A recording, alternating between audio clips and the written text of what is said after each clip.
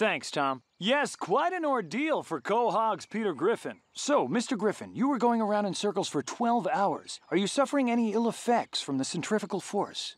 The wind on my skin is like knives. Oh my God, Bonnie, are you watching the news right now? Yes, I'm so sorry about Peter. I'm sure he'll be fine. But did you see that sweet new piece of ass, Dallas Portland? Oh, I don't know. Why don't you ask my index and middle finger? I thought this was a recovery day. No days off, bro.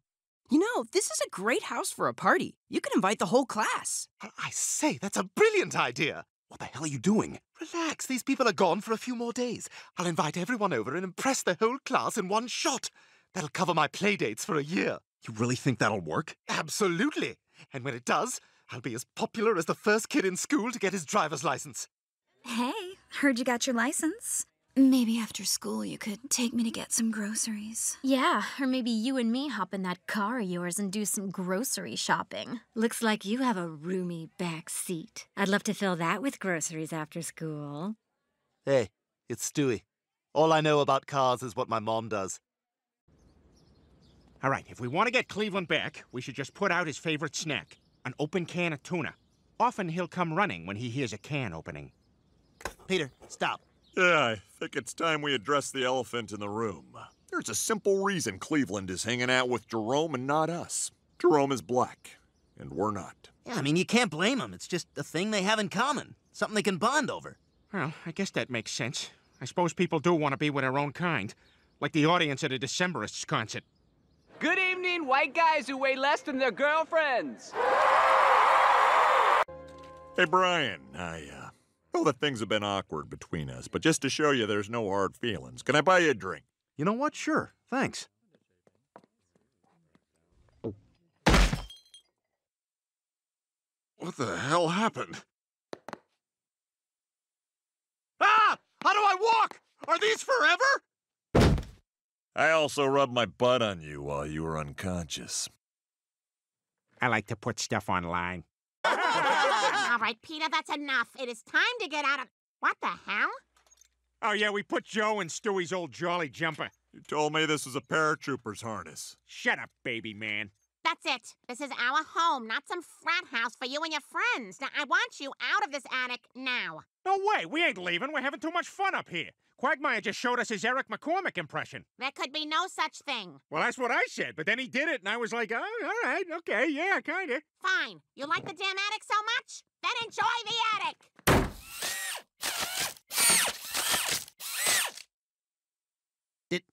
Did she just lock us in here? It looks like it.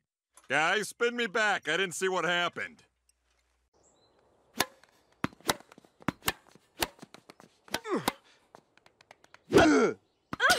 Out! What?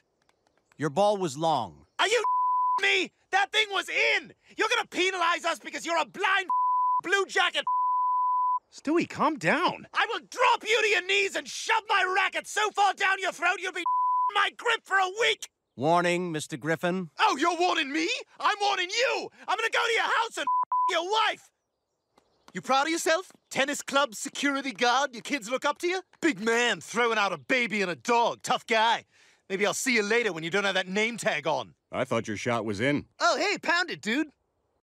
That African warlord is brutalizing those innocent people. Yeah, but it's okay, because he's wearing a large cowboy hat and follows everything with hamburger, like that stand-up comic from the 90s. We are going to force all these young boys to be child soldiers. Hamburger. After 18 hours in the mines, we are going to check your butts for diamonds. Hamburger. Aha, I get it. If you do not work on my rubber plantation, I will burn your tongues. Oh, my God. Hamburger. Ah, I found him. Alonzo Hamburger Jones. He made it to YouTube. Must be filthy rich. Hey, before you two leave, let's take a photo. Yeah, selfie. I just learned that word. Perfect. Stewie, 3 more Arnold Palmers. Boy, we're destroying them at the right time, Brian. I don't have enough iced tea for the correct ratio. It'll be too lemonade-y. They'll be furious. All right, so let's do it. Let's take him out. I'll warn you, it's not going to be easy. They're incredibly intelligent and getting smarter by the minute. I designed them to be constantly adapting. It's done. I sprayed him with the hose. Ashley, wait! I wouldn't miss this for all the rush hour fairs in Big Town. Chris, you came! Oh my god! Let me get my grandma. Chris? Ashley, I love you.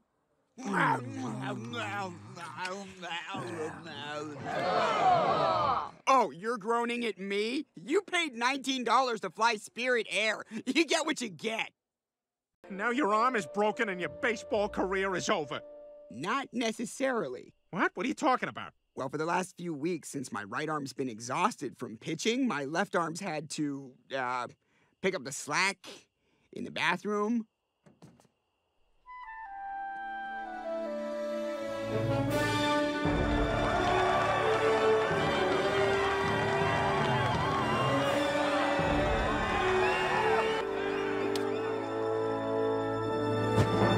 Ah, son of a bitch!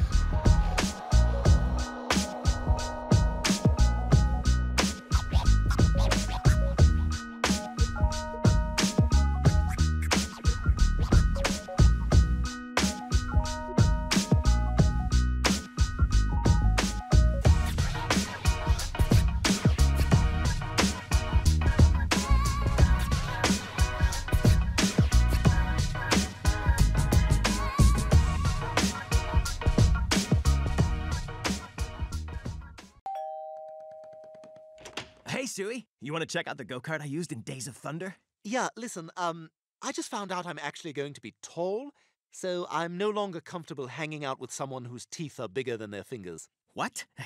That's barely true. Yeah, so see you later. You are making a big mistake, Stewie. Nobody walks away from Tiny Tom Cruise. Yeah, except for all three of your wives. Okay, I'm shutting this now. Okay, so bye. There you two are. Sit down and join us. I can't stay, Mom. Brian's showing me all of his favorite stuff to do. Getting spooked when the furnace goes on? We're participating in an autism walk. Looks like you're doing it right now. And we may be gone for a while, because after that we're going down to the Civic Center. Michael Ian Black is cocking his eyebrows for 4 hours. He says the things we don't care to say. Bye! Man, I'm sick of how much time Chris is spending with Brian. Probably smooching pickles, because they're a couple of pickle smooches. Oh, come on. I don't want to have to watch this. Yeah, that's right. I was the only one who didn't get to meet Biden. You know what? Screw this. I'm out of here. Hey, where do you think you're going? You're my dog. You're not going anywhere. Besides, I need you, boy. Now more than ever. I think my wife is cheating on me. Hey, Tori, it's Brian. I'm getting the Chinese food for us. I think I'm gonna order some me-like bang ho. That's not a real thing. I'm talking about sex. All right, I'll be there in 5. Chris Griffin. Yay!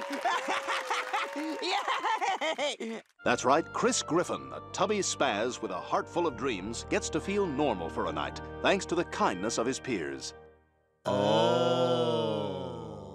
I just see him walking around with his hands down his pants all day, and he's just so fat and weird, so we feel bad.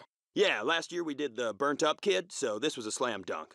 Oh my God, they just elected him out of pity because they think he's mentally challenged. Kind of like we did with George W. Bush, huh? Right? I guess, Brian. I don't know. Let's just watch some commercials.